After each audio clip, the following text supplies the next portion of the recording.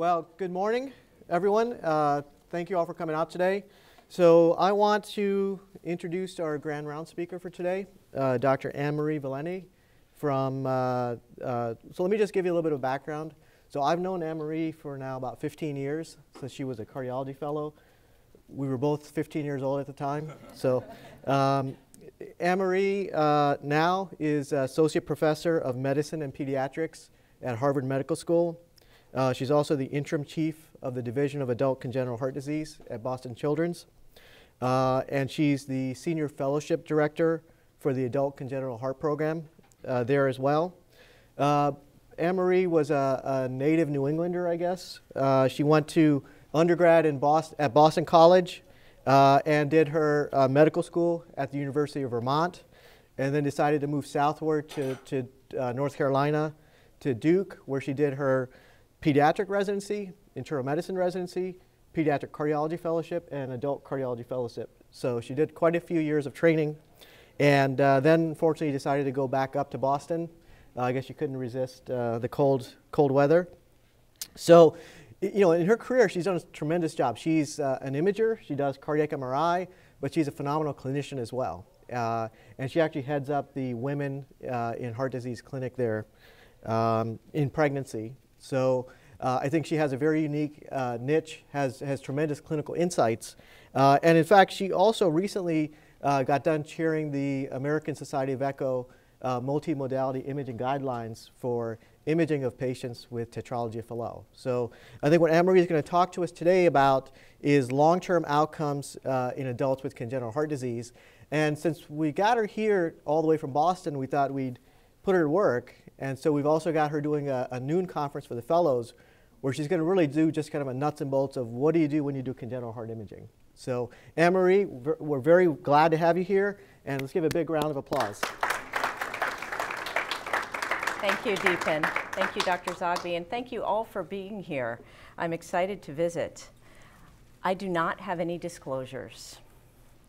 So over the next 45 minutes or so, I'd like to focus on 3 objectives. The first is to recognize the growing population of adults living with congenital heart disease. And in doing that, we're going to discuss some of the long-term outcomes in these patients. And then I'd like to spend the majority of the time emphasizing cardiac outcomes in 3 specific patient populations that I think you will see as you practice. And to do this, I'd like to start with a story of one of my patients. He has given me permission to share his story with you. Jimmy, when I met him, was 48 years old in 2007, and he was a great success. He had been born with tetralogy of Fallot in a small town in New England, and at the age of 7 had undergone a repair. He spent 3 weeks in the hospital at that time, and you can see this photo here when he's with his parents leaving the hospital after open heart surgery. And he did phenomenal. In fact, for the next 40 years, he didn't think much about it. He went to school, got married, ran a business. And it wasn't until recently that he started to feel poorly, and he presented to the Adult Congenital Heart Clinic with atrial flutter and heart failure. So I'm going to use his story to emphasize some of the points today about caring for adults with congenital heart disease. And we need to do this. When you look at the epidemiology, you can see how fast a field it's growing. So it's estimated now there's at least 2.3 million adults living with congenital heart disease in the United States alone. And that accounts for about 20,000 new patients each year, which is a 5% increase per year. And when you think about what types of disease they're living with, here's a nice breakdown. You can see in this pie graph that about half of the patients live with what are classified as more simple forms of heart disease. That is, they were born with a septal defect or valvular disease. They may or may not have had an operation.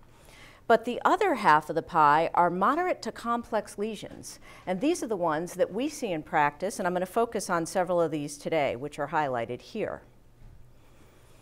Now, when you care for adults with congenital heart disease, there's a few critical things to remember. And the first is that we really can't use the traditional New York Heart Association class because everybody thinks they feel well. They grew up with heart disease. They may have chosen different activities that don't limit them. And this graphic is showing you some data from over 300 patients at the Royal Brompton Hospital who all thought they were New York Heart Association Class 1. But when they underwent objective exercise testing, you can see the large splay in VO2 here. In fact, when you compare these patients to age-matched controls without congenital heart disease, their VO2 was about half of what was expected. That is 22 versus 45 milliliters per kilogram per minute. And why is that important? Well, it's important because in our patient population, we know that a depressed oxygen consumption predicts outcome. You can see in this graphic, again from the Brompton, this group of patients which have the lowest VO2, that is less than 15 milliliters per kilogram per minute, they had very poor freedom from either hospitalization or death. Now, when we think about the worst outcome in our patients, that is death, there is some pretty recent registry data. In the Netherlands, they're able to catalog all patients with congenital heart disease as adults, and this is called the CONCOR registry. This data involves almost 7,000 adults with congenital heart disease. And when they looked, they saw that there was 197 deaths in this population, and the median age of death was 48 years old. Now look at the causes of death. More than a quarter of them were from heart failure-related complications.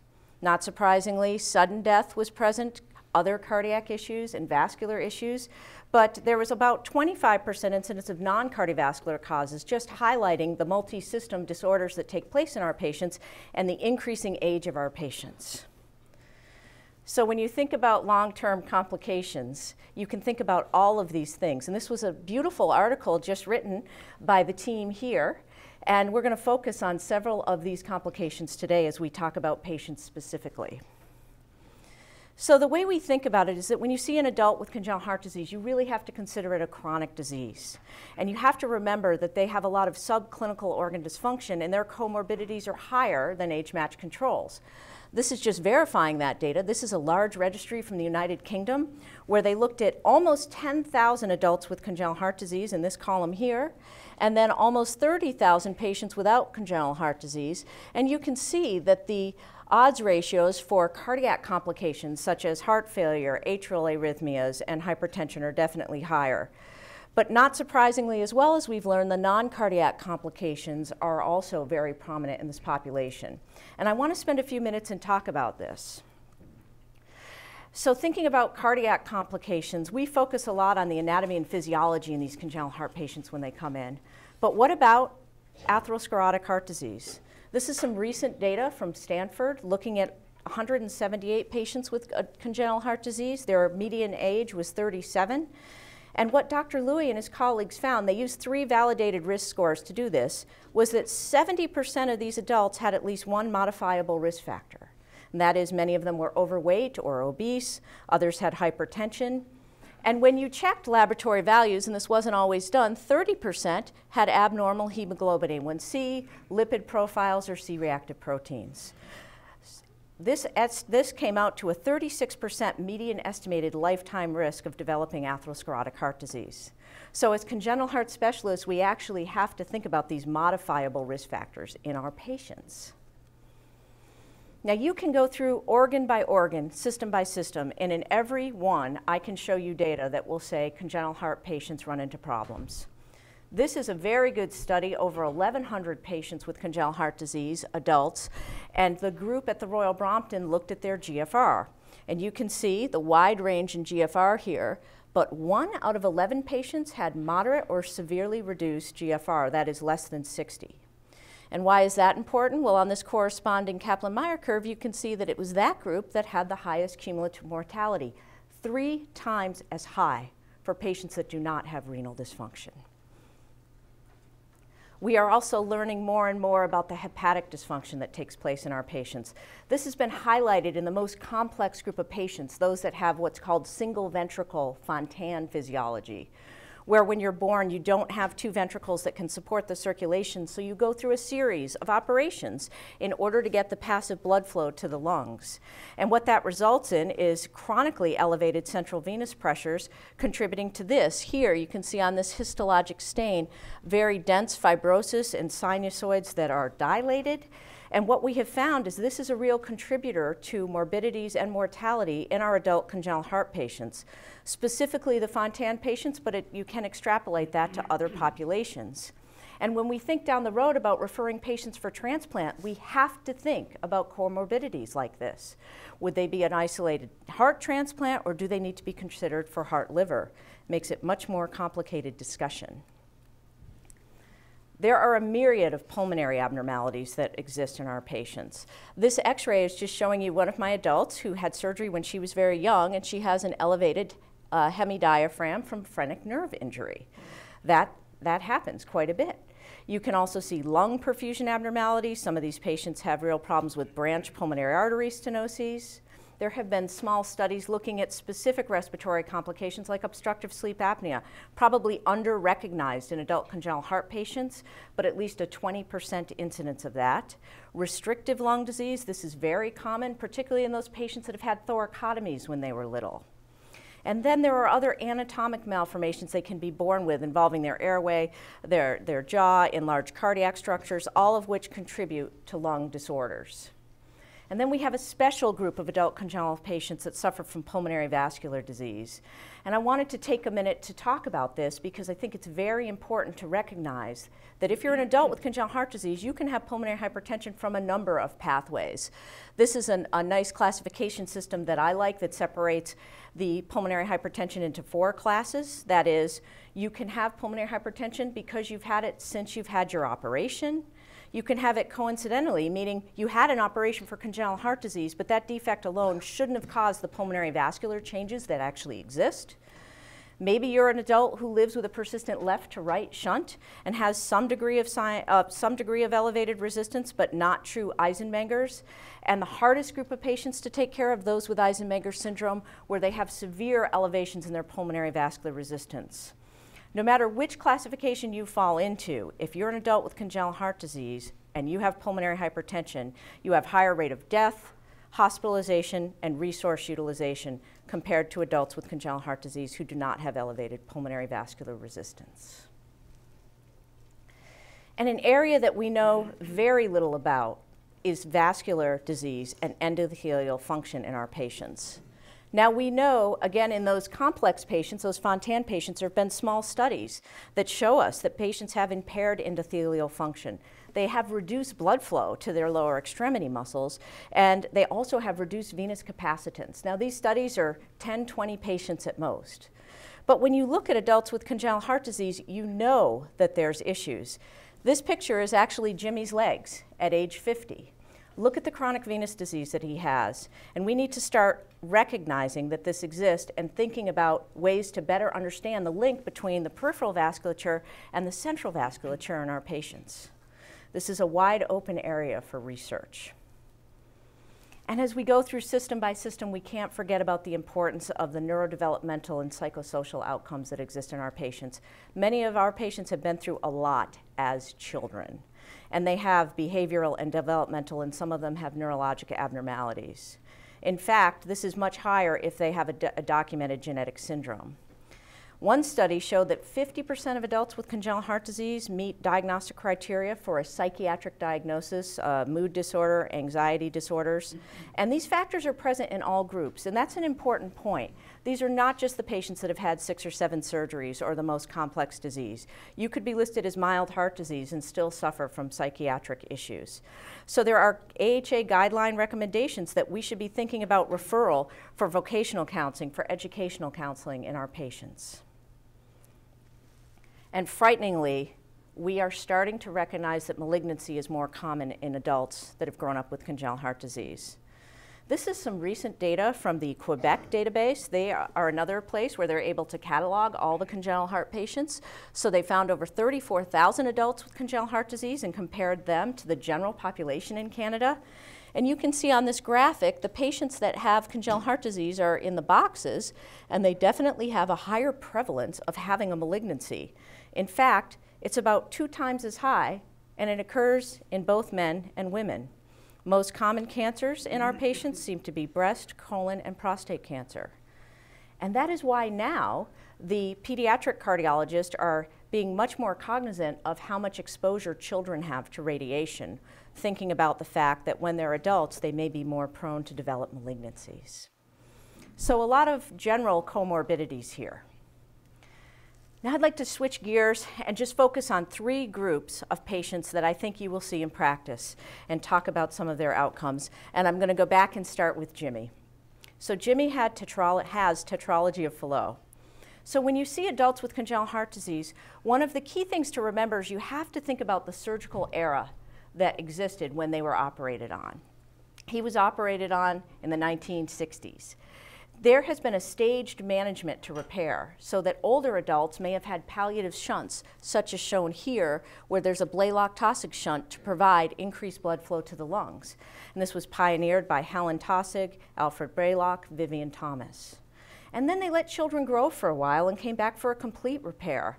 Those complete repairs were first done by Dr. Lillehei, University of Minnesota, and involved, as you can see in this illustration, patching the ventricular septal defect and opening up the area of obstruction, that is, taking out all of the pulmonary stenosis.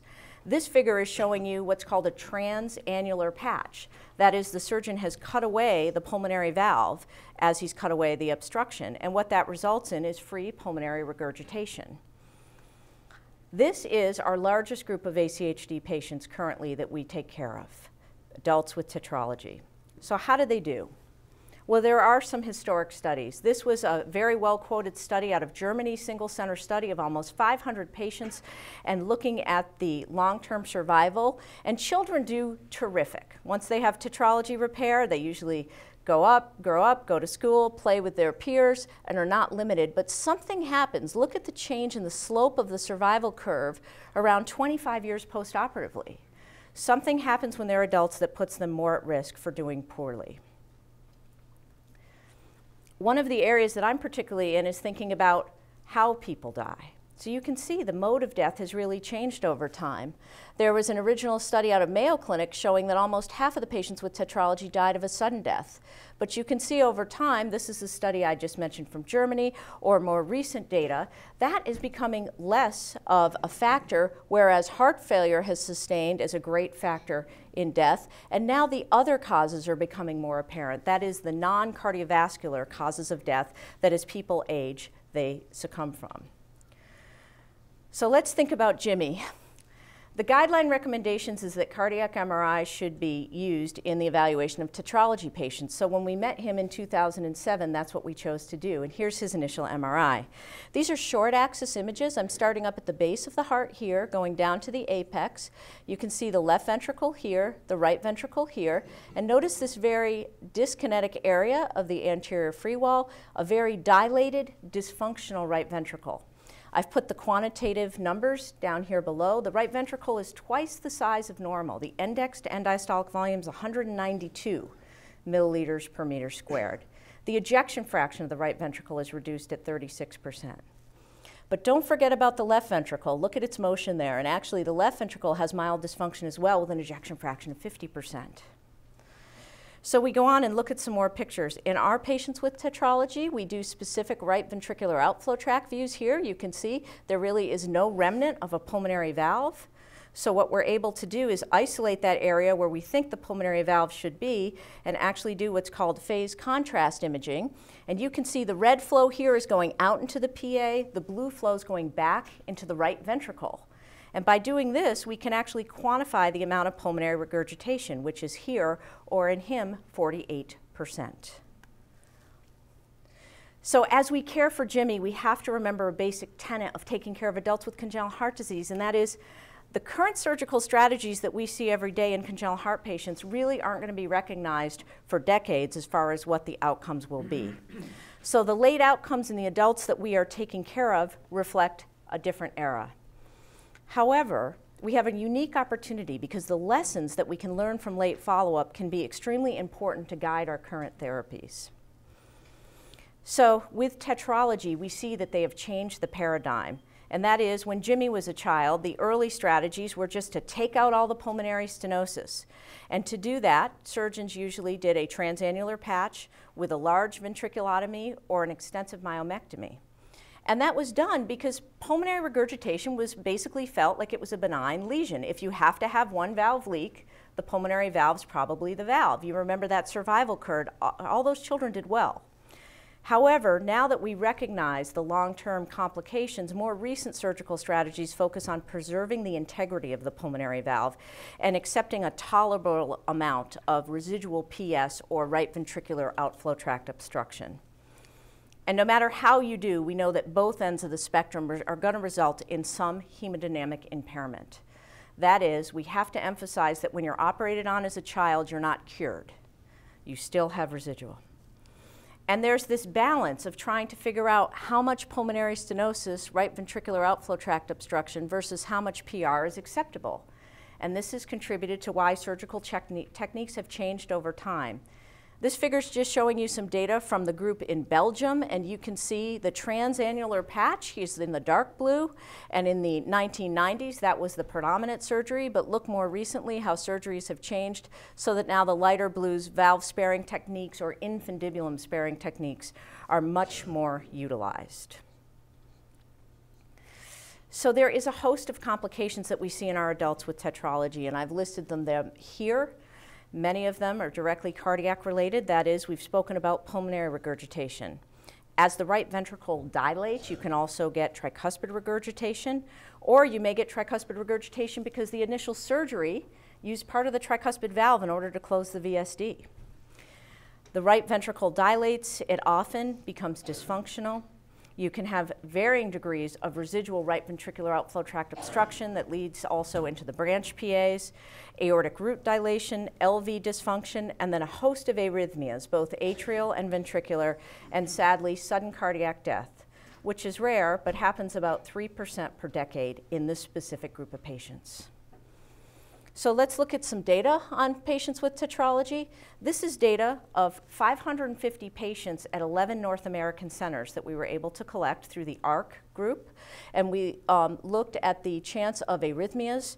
The atrial arrhythmias are shown in shades of blue, green, and orange. That's atrial flutter, atrial fibrillation, or intra-atrial reentrant tachycardia. Ventricular arrhythmias are shown in red. And you can see that in the 4th decade is when patients really start to increase in their prevalence of having an arrhythmia.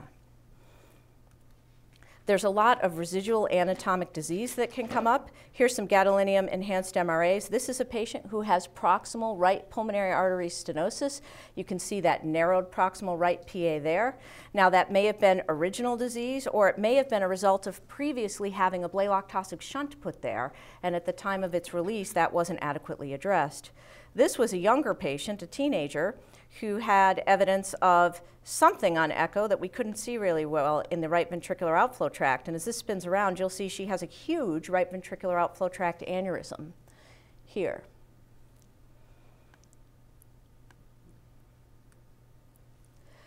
We think a lot about ventricular dysfunction in the group of patients with tetralogy. This is data from that same group, the ARC group, 550 patients from 11 centers, looking at echocardiographic data. And what we realized was that at least 20% of those adults with tetralogy have some degree of left ventricular dysfunction. And more than that, when you look at diastolic dysfunction, Jamil Abelhausen and colleagues were able to show that diastolic dysfunction relates to the frequency of ventricular arrhythmias. You can see here left ventricle diastolic dysfunction in blue, right ventricular diastolic dysfunction in red. And those with diastolic dysfunction had higher frequency of having ventricular tachycardia. So we're starting to better understand heart failure in the congenital heart disease patient, which has some similarities to heart failure in the non-congenital heart disease patient, but may have some unique aspects as well. This first diagram is from the European Society of Cardiology recommendations on treatment of right heart failure. And I like it because I think it illustrates well what happens many times in tetralogy. The normal heart changes such that when the RV dilates, you get a real change in that septal position. And with that, you get some compression of the LV. This can be known as the reverse Bernheim effect. And that's a biventricular interaction that's not favorable. Dr. Gava showed this many years ago in Boston when he took 100 patients with tetralogy and looked at MRI data and was able to show the correlation that the lower your right ventricular ejection fraction is, the lower your left ventricular ejection fraction will be. Now, more recently, the group in Toronto used echo strain imaging to show that the right ventricular dysfunction is the most important contributor to how the left ventricle works, left ventricular torsion. And that's exciting because we can start thinking about mechanisms of ventricular dysfunction in our patients. This is some work that we've done with feature tracking by MRI. You can see here you can place points on the myocardium. The arrows are showing you the direction of the myocardial movement. The magnitude of the arrows show you the velocity. And in our group of patients with tetralogy of Fallot, both impaired right and left ventricular longitudinal strain are highly associated with death or sustained ventricular tachycardia. So we're able to use newer imaging techniques to start to look at mechanisms. Now, we're very interested in looking at contemporary outcomes. And about 10 years ago, we started a registry called Indicator, the International Multicenter Tetralogy of Fallot Registry. And we did this because we want to create a large cohort which we can start answering some key questions and look at outcomes. We initially started with 4 congenital heart centers, our group in Boston, the group at the Royal Brompton in London, the Toronto Center for Adults with Congenital Heart Disease, and the group in Amsterdam. I want to share with you some of our initial results. The initial 873 patients that we looked at had had a median age of repair of just under 3 years. And why is that important? It's still probably a little higher than the age of repair we're doing currently for children, and yet the data that we know, for instance, the NOLERT study in Germany, the average age of patients when they were operated on was 12 years old. So we know we don't take care of those patients now as children, so we're trying to get more contemporary data. In order to be in the Indicator registry, you had to have a cardiac MRI. And the median follow-up since MRI in these patients was just over 4 years. We found 32 episodes of either death or sustained ventricular tachycardia, being defined as greater than 30 seconds of VT or requiring an intervention. And what we found was, not surprisingly, ventricular dysfunction was associated with the primary outcome, but we also found an interesting finding relating to right ventricular mass. That is, those patients with elevated right ventricular mass or mass to volume ratio had a greater incidence of the outcome. And I just want to share with you our Kaplan-Meier curve looking at this group of patients. This is freedom from outcome of death or sustained ventricular tachycardia. If you're a patient with repaired tetralogy and you have none of the identifiable risk factors, you do very well. In fact, your survival over 10 years is 98%. However, just having one risk factor, and the one that came out the strongest was that elevated RV mass to volume ratio, your chance of survival or freedom from VT drops to 86%. If you have 2 risk factors, and here we're going to add decreased left ventricular function, you drop to 74%. And then if you add other clinical factors, such as atrial tachyarrhythmias, very poor, 43% freedom from outcome over the time frame. So one of the questions that immediately came up about this new finding of elevated right ventricular mass was, well, is this just a surrogate for right ventricular pressure elevation? So we were able to look at over 300 patients who had echocardiographic data very closely related to their MRI time, and we found that RV hypertension and elevated mass were really independently associated with poor outcomes. Just want to show you one example of one of the patients in our registry locally who died. This man died of heart failure at 66 years of age.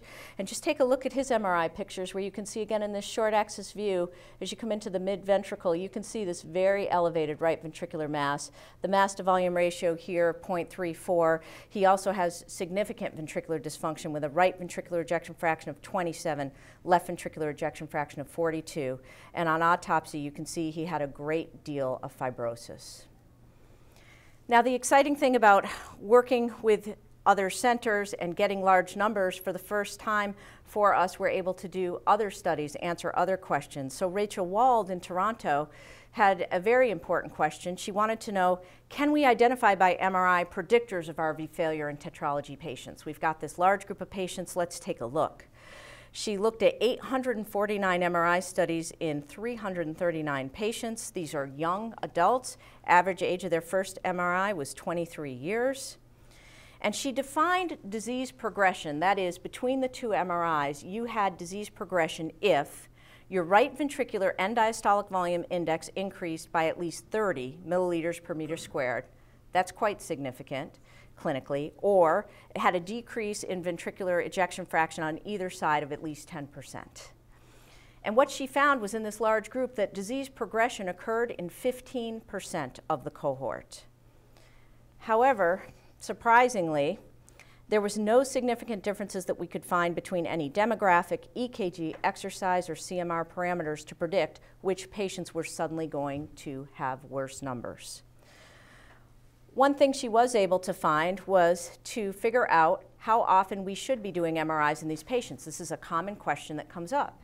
So in the guidelines, the multimodality guidelines for scanning patients with tetralogy, we said, why don't we do it every 3 years? That was not based on a lot of data at that time it was published, but this study came out a couple of years later, which thankfully did find that 3 years seemed to be the best sensitivity and specificity you'll get for detecting disease progression. This graphic is showing you change in RV diastolic volume and ejection fraction of the RV in red, the LV in green. So currently our practice is to repeat cardiac MRI in adults with repaired tetralogy every 3 years as long as they haven't had any other significant clinical change that you can detect. But there are many other questions in our tetralogy patients that remain unanswered. And one of the biggest ones is, in a patient like Jimmy who presents with heart failure and arrhythmias and severe pulmonary regurgitation, is it helpful, is it useful to replace the pulmonary valve? And if we do that, when should we do that?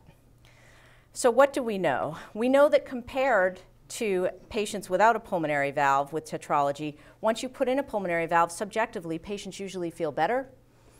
Their QR restoration may decrease slightly or it may not change. Objective exercise testing does not usually change, but you will get a significant decrease in the RV volumes, 30 to 40%. The ejection fraction of the right ventricle usually does not improve, and the left ventricular volume may increase slightly as you've changed that ventricular interaction, but the ejection fraction may get a little better or it may not.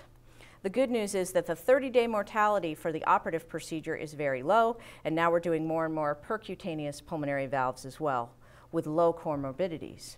But what are we doing it for? And as a field, we have not been able to yet prove that putting a pulmonary valve in a patient, in a tetralogy patient, alters their risk of dying or having a sustained ventricular arrhythmia. This was a study done several years ago. It's a case control study matching patients with tetralogy to their age and QR restoration for those that have had a pulmonary valve and those that have not, and you can see that there was no significant difference between the two groups as it relates to these hard outcomes. So our traditional approach to putting in a pulmonary valve in patients with tetralogy is really based on symptoms or arrhythmias or patients who present with ventricular dysfunction. Historically, by X-ray, if you saw an increased cardiothoracic ratio, again, signs of ventricular dilation, you would think about it. A wider QR restoration, because there has been data now for several decades that a QR restoration greater than 180 milliseconds is more associated with sudden death in these patients. But basically using a lot of qualitative measures of RV size. And I think we have to start asking ourselves, what is our goal post-PVR? Because much of the research that has been done to think about the optimal timing to put a pulmonary valve in a tetralogy patient is based on a number that will then give you a normalized right ventricular volume following the procedure. But we know that even if you normalize your volume, that doesn't last forever. 6 or 7 years out, patients start to increase their volume again. So more recent investigations are now using more quantitative measurements of ventricular functions, symptoms, trying to objectively classify exercise and arrhythmias. So this is one of the common questions that we get asked, so I just wanted to share with you 6 studies looking at the different volumes of the right ventricle that authors have advocated to think about replacing a pulmonary valve, and that's in an asymptomatic patient with tetralogy. Basically, somewhere once the volume of the right ventricle gets above 150 or 160 milliliters per meter squared for diastolic volume, or above 85 for systolic volume, we start to consider it. So I have developed this algorithm myself to think about how to care for patients with repaired tetralogy who have significant pulmonary regurgitation. And that is, if they're symptomatic, then really they just need one of the markers by imaging or other exercise markers as well. If they have no symptoms, we think a lot about these specific numbers, and we also are starting to think more about the contributions of elevated RV mass, elevated RV pressures. So when we think about Jimmy and how successful he was in 1967, patients with tetralogy today don't stay in the hospital 3 weeks. But he did well until he presented decades later with heart failure.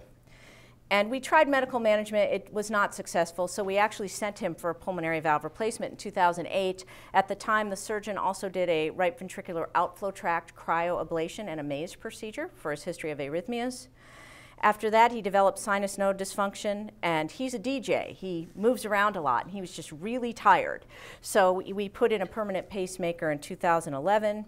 Unfortunately, the next year he developed recurrent atrial flutter, came back and had a successful ablation, and then he did very well for several years until last year when his ejection fraction of both the right and the left ventricle decreased. Right ventricle ejection fraction went to 30%, left ventricle went to 45%.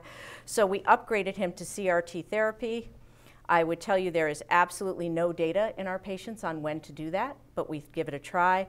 It has not made great strides in him, so we have now referred him to our advanced heart failure team for transplant consideration.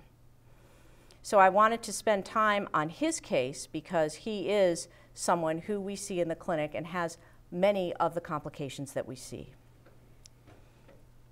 For the remainder of our time, I just want to focus on two other adult congenital heart disease conditions that you may see. And the first is transposition of the great arteries. Transposition of the great arteries is a physiology that is two circuits in parallel rather than in series. And you can see in this illustration here, the great arteries arise from the opposite sides of the interventricular septum than is normal.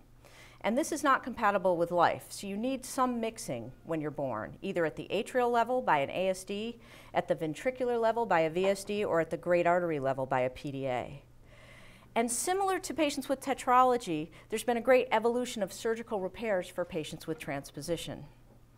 And this is critically important when you take care of an adult with transposition, is to understand the surgical era they were operated in. So I just have three illustrations here to go through with you. The first is the traditional surgery, pioneered in the late 1950s, early 1960s, which is called the atrial switch procedure. When you see these patients, they have a mustard or a Senning procedure.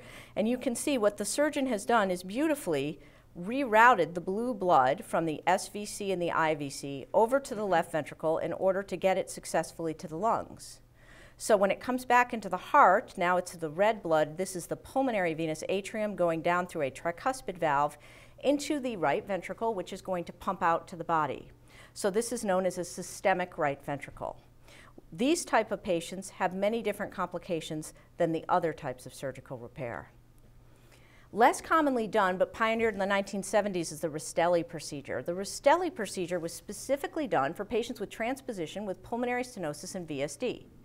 And you can see here that you have to route the VSD patch to make sure the left ventricle is now committed to the aorta, and you do a right ventricle to PA conduit because there was original pulmonary stenosis. We'll talk about the complications here as well. The reason I bring this up is because many adults that have right ventricle to PA conduits when they are little might be labeled Rastelli procedure, but it's really isolated to this group of patients. Nowadays, the current surgery for transposition is the arterial switch, and these are the young adults that we're seeing, where instead of switching the inflow back in the 60s, now they were able to switch the outflow, and they disarticulate the aorta and the pulmonary roots, move the pulmonary arteries anteriorly, and reanastomose them, at the same time reimplant the coronary arteries. So when you think about the outcomes in these patients, they are very much specified by which surgery they have had. So I've just listed for you here the atrial switch procedure. Because of those baffles that have been developed, they can have obstruction in the baffles, they can have leaks in the baffles, and that right ventricle that has to pump to the body often becomes dysfunctional. Tricuspid regurgitation is common, and they may have varying degrees of pulmonary stenosis, which is not always bad, because a little bit of pulmonary stenosis is going to provide the septum more favorable position and help out the systemic ventricle. These are our patients that are fraught with arrhythmias, and they have a higher incidence of sudden cardiac death than many other adults with congenital heart disease. Now, the more younger patients with arterial switch, it's a beautiful procedure, but they can have problems at the anastomotic sites of moving those roots. Specifically, as you bring the branch PAs forward, the proximal branch PAs can be stretched and stenotic, and then that neo-aortic root can become enlarged, become regurgitant, and specifically there are coronary artery issues that come up when you move coronary arteries as a child. We really have no idea all of the issues that come up with coronary anatomy, but small studies show us that there's tremendous vascular abnormalities in those coronaries. The specific group of patients that have had a Rastelli procedure, it's a very intricate procedure, and you can see by the diagram you have to make sure they don't have subaortic stenosis. Those conduits don't grow with children, so oftentimes they need to be replaced. They can become regurgitant, and ventricular dysfunction also common. So this is just an example of one of our older patients who's had an atrial switch procedure. This woman had a mustard procedure. You can see here, these are again short axis images at the base of the heart, a very dilated, hypertrophied right ventricle compared to the left ventricle. And this is just an example of the systemic right ventricle. As a field, we're still working on the best therapies when this ventricle starts to fail. Traditional heart failure therapies haven't been proven to help. We can also look at baffle leaks, and this is where MRI is particularly helpful, as adults oftentimes have limited echo windows when they've had multiple surgeries. So here, just to orient you, here's the right ventricle. You can see it's hypertrophied, pumping out the aorta. Here's the tricuspid valve here. This is the pulmonary venous atrium that receives the red blood, and here's the back of the pulmonary venous atrium. And then this systemic venous atrium, you can see coming up from the liver, is sandwiched in between. You can get a hint that there's a leak there, but we can use phase contrast imaging. This is called in-plane flow to actually look at the direction of flow here. This is just like color Doppler. What you're seeing is the flow is going from the pulmonary venous atrium, the red flow, back to the systemic venous atrium. So it's acting like an ASD. The younger group of patients are those now that have had an arterial switch, and I just wanted to show you a couple examples. This is a gadolinium MRA. Here's the branch PAs draped over that ascending aorta. You can see how a person might get some stenosis there. But the nice thing about this procedure is that you now have a systemic left ventricle. However, when you reimplant those coronaries, this is a respiratory navigator-gated sequence. Look at this left coronary that's reimplanted. I'll let that play again. It has a very acute angle takeoff as it comes off, and we have to wonder what type of vascular abnormalities could exist there or in the right coronary there.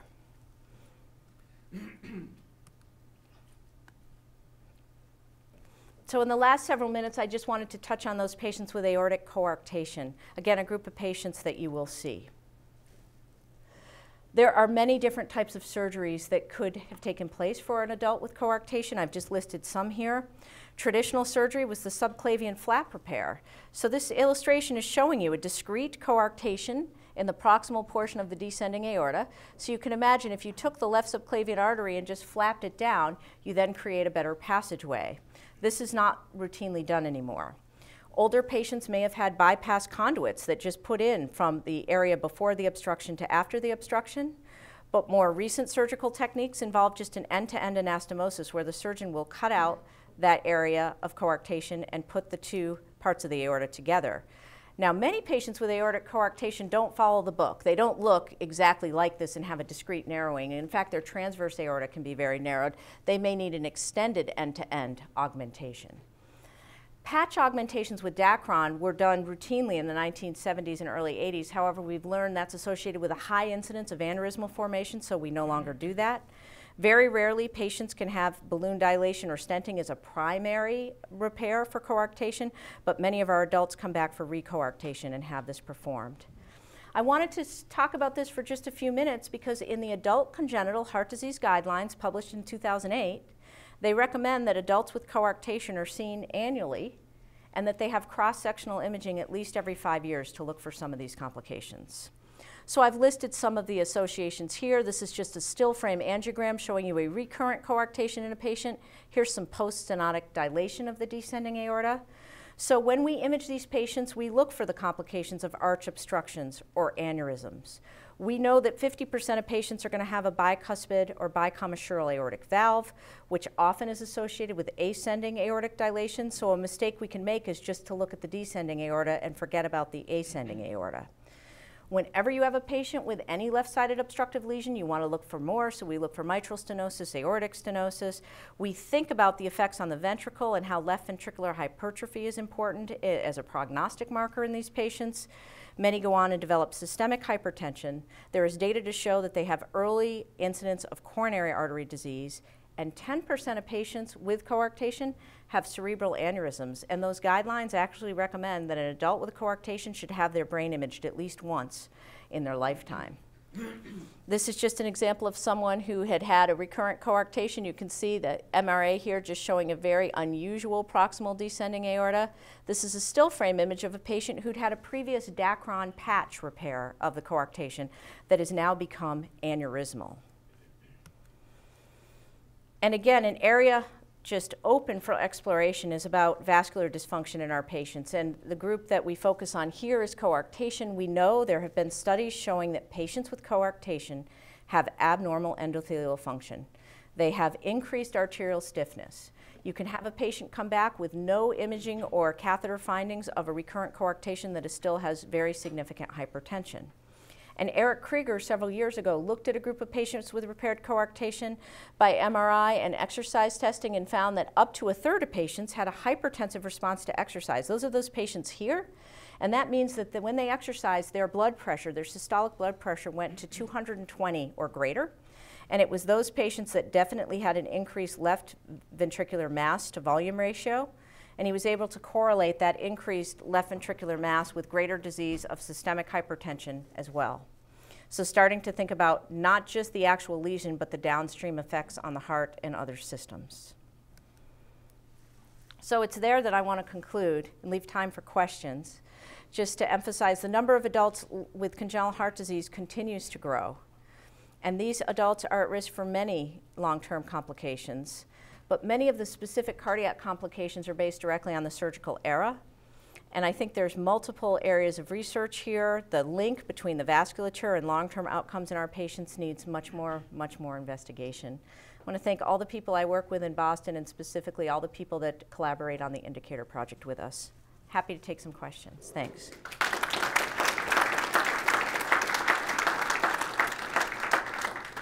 Thank you, Anne-Marie. That was outstanding. Outstanding lecture. Couple things before we get to questions. Everybody that's here, there's surveys in the back. Please fill out these surveys. These are important to continue to maintain CME accreditation. And also for the questions, make sure you use a microphone because this is being recorded.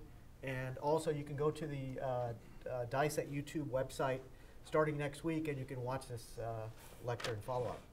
Okay, so let me start off with Wayne here. Go ahead. Anne-Marie, thanks for an excellent talk. You really summarized a lot of important data. I want to ask you a question about something that you didn't talk about, but I know you lecture on and that you're involved with is pregnancy.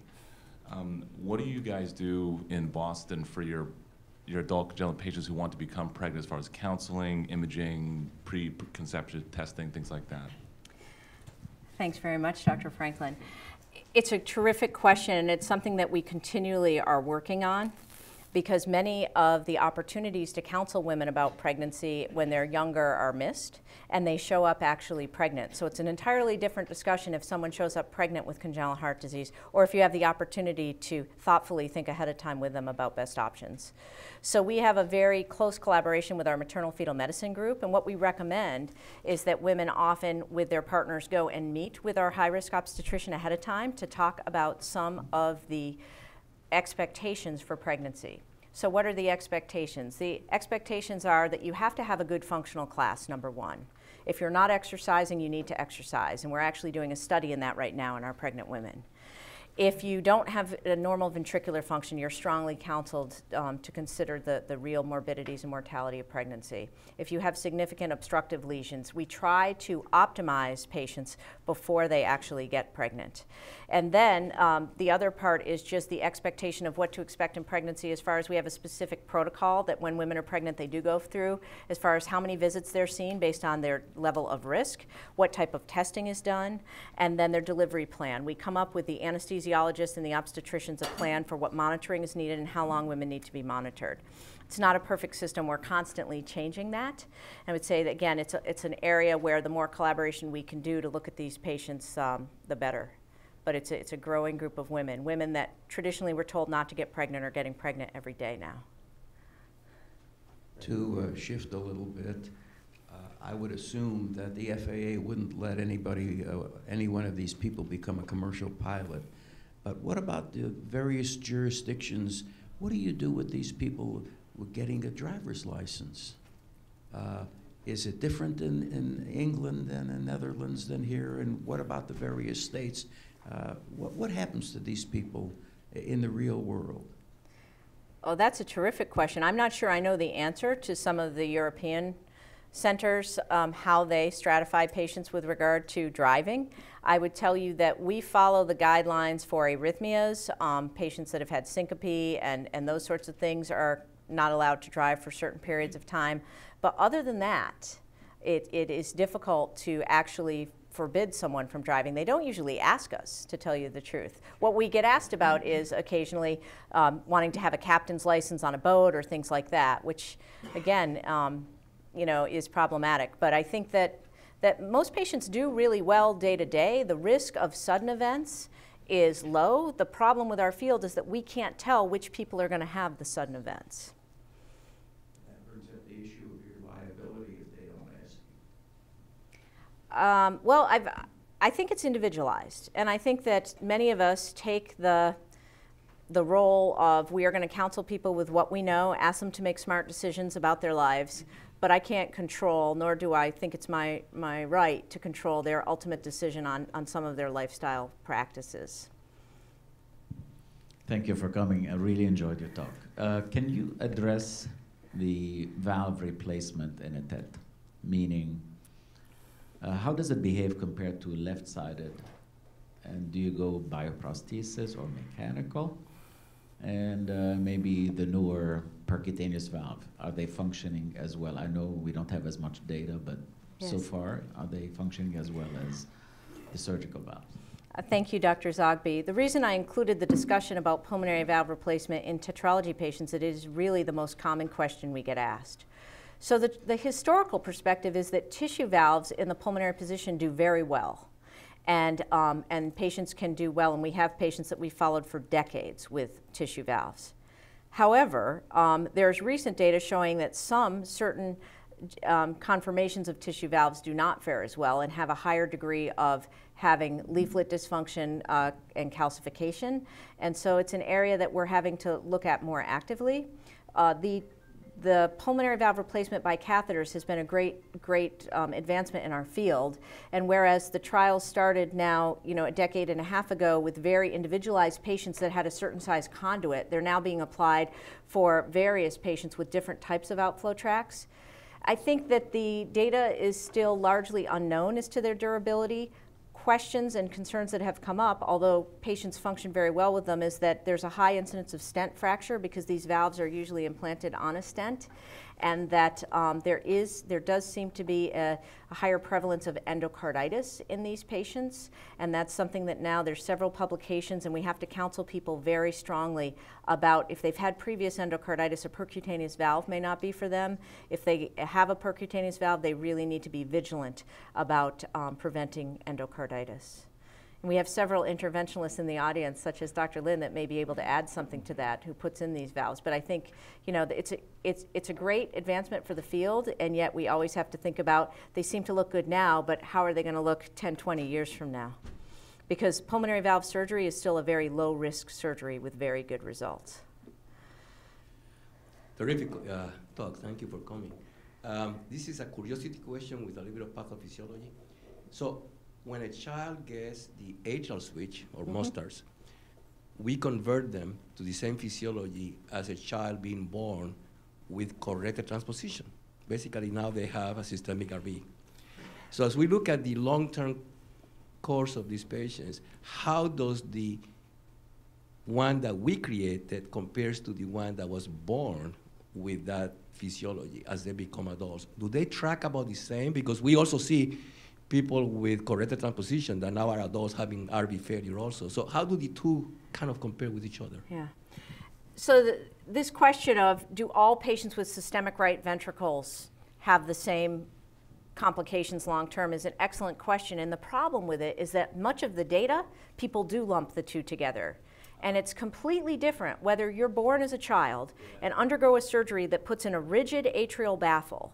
So for instance, when you want to increase your capacity to exercise, sometimes those baffles can't do that. You cannot increase your stroke volume. Whereas being born with a systemic right ventricle, but having a left ventricle that pumps to the pulmonary artery circuit that's placed on the right side is a different physiology. And the problem with our field is because the numbers have been traditionally so small at single centers, we just put everybody together. But I do think there are some things that are coming to light. One of them is that when you're born with the congenitally corrected transposition, and you've never had surgery, your prognosis is going to be highly dependent on any associated lesions. So if all you have is the corrected transposition and everything else is good, you're okay. We're going to talk more about this at noon conference for the fellows that are able to join us. But I'll tell you, if you have associated defects, and the largest one is a dysplastic tricuspid valve, which many people have, and tricuspid regurgitation, you're at real risk for right ventricular failure. And there's data now out of the Mayo Clinic that shows that once that tricuspid regurgitation gets beyond a mild amount, you need to act on that systemic right ventricle, because if you don't, you're going to run into real problems when you try to fix it later, and these are people that have worse outcomes. So I think it's a very thoughtful question. I don't have the whole answer, but I'm really into working with multiple centers to get more patients so we can look at things individually. Yeah. So that was really fantastic talk. I guess I want to take a step back and think about sort of 30,000-foot look. I mean, your graph at the beginning showing that we're going to get to 2.3 million adults with congenital heart disease in the United States alone. That's kind of staggering. And you and I know how bad it can be when they show up in the middle of the night. I guess the question is, are all of them going to be like that? And if that's the case, what kind of burden on the healthcare system, and what do we need to do for the general cardiologists? I mean, do we need to start talking about fellowship programs, training a lot more adult congenital heart disease? Because not everybody can be a specific practitioner in adult congenital heart disease. Right, right. Thank you, Dr. Lin. And it's the thing that we think a lot about every day. I think there are several ways to approach it. Number one, these patients are their best own advocates. Many of these young adults are empowered to know a lot about their health, and we need to encourage that so that when they come in, they're not dependent on their mother or their father to give a history when they're 35 years old. And when they come in, the most common things they present with, I think, are heart failure-related complications and arrhythmias. And although we may not always have colleagues that know the intricate details of the 4 or 5 interventions that they've had, they can start by consultation with us to create a system where we're able to co-manage patients. And I think that's what it comes down to. I would love to train every adult cardiology fellow for months in adult congenital heart disease, but right now that's just not possible. And I think that just having some exposure, for our practice, what we do, our fellows do a month with us, and we say, we just want you to end the month and know what you think you can handle and what you need to refer. And know that the reason that people like you and Wayne and other people in the audience exist is that because we should know the answers, because that's what we do. So I think that the two-part answer is that the patients are somewhat advocates for themselves, and that just by co-managing patients with very, very good cardiologists. And I think it's a delicate balance to not make people think they can't do it at all, because everybody's going to have to do it. And these are fun patients to take care of. I mean, they do really well most of the time, and when they do get sick, we can oftentimes make them feel a whole lot better. Okay. Miguel? Patients with transposition and the atrial switch. Every now and then they will have atrial flutters, and we may need to go in there and do a reverse transeptal puncture and go through the baffle. And you show a picture of an MRI with shunt through that baffle. Now, when I've done these, I've never thought about the consequences of doing a transeptal, but should I be worried? Is there any problem? Have you seen iatrogenic? You first, worry later. Yeah. Again, this will be just my opinion. I don't think there's big-term studies on this, but I would say that when we find shunts, in these patients, in the atrial switch patients, luckily they often act like ASDs. So if anything, they're going to load the pulmonary ventricle. And so they may have a little bit of dilation of their left ventricle, but it's not significant. Where we worry about these fenestrations or shunts, sadly, is when you put devices in for good. Because if you put a device in and there's a risk of a thrombus on that device, then there's a risk that that could embolize and cause a stroke or something else. So I think it's a different question if you're leaving a lead, but we do transeptals as well, and they oftentimes close, at least we think we do. We do actively investigate for these baffle leaks, but we don't always close them. And one last question, Dr. Bimraj. Excellent talk, and I'm the advanced heart failure guy, so I see the wrath of liver failure, and I wonder, is there anything to do to use the right-sided pressures as a goal to avoid liver congestion in the context of any innovation with the newer sensors like CardioMEMS have been talked about using that for or invasive testing on a regular basis? Because I think the liver failure becomes one of the biggest bane at the end. Yes, thank you. So I think this question of how to optimize the right heart to prevent liver failure in some of these patients is, again, an area ripe for research. I love the CardioMEMS. I try to put it in everybody. Most of my patients won't do it. But I think that the more objective information we can get, because what I have found in the adult congenital patients is that they have a very, very limited reserve or delicate balance, whereas one person can go out, eat a meal out, have a salt load, and within a day or two kind of get back to their balance. It may just tip over our patients. So having more objective data like CardioMEMS or something else can be incredibly, incredibly helpful. We sometimes when we do catheterizations, we feel that's a very static thing. My partner will have people lift weights and do things with their legs and try to bring out exercise for the same reason. We want to get the data in more of a physiologic state than just having someone at rest. So I think especially collaborations with heart failure teams are extremely important, because the liver failure that comes up and the liver congestion can be really problematic for our patients. Thank you all very much for coming.